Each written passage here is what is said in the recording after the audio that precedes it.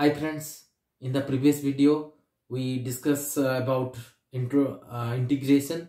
We discussed the introduction of integration like derivative.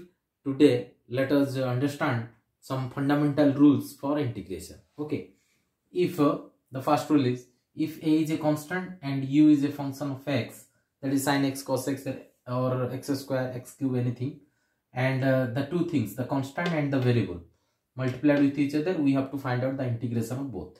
Okay, then like derivative, the constant can be take out from the integration and we have to find out the integration of only the variables. Okay, the example is here.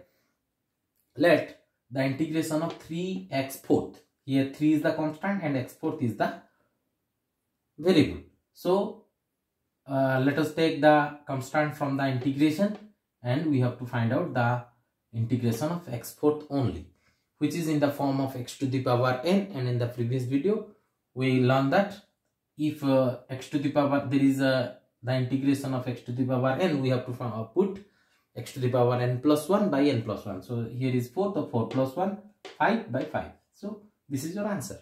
Okay, so this is one of the rule of integration. Another rule is if u and v are functions of x and u plus there is u plus v or u minus v, addition or subtraction of the two functions, and we have to find out the integration of the whole. Okay, then according to this rule, like derivative, we can separate the functions and find out the integration and then add it. Okay, example, this is the polynomial and of which we have to find out the integration.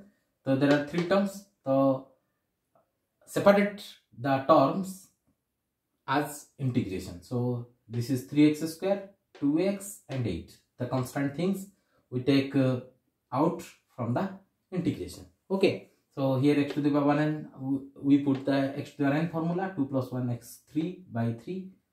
Here the power is 1, so 1 plus 1, that is 2.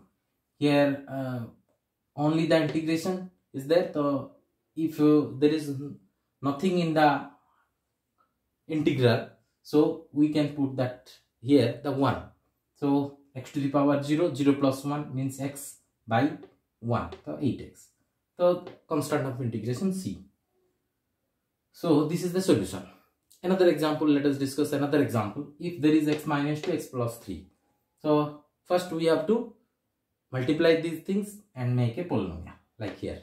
Okay, then separate and we can integrate like this. Okay, so these are two fundamental rules, very simple rules, and let us practice these questions.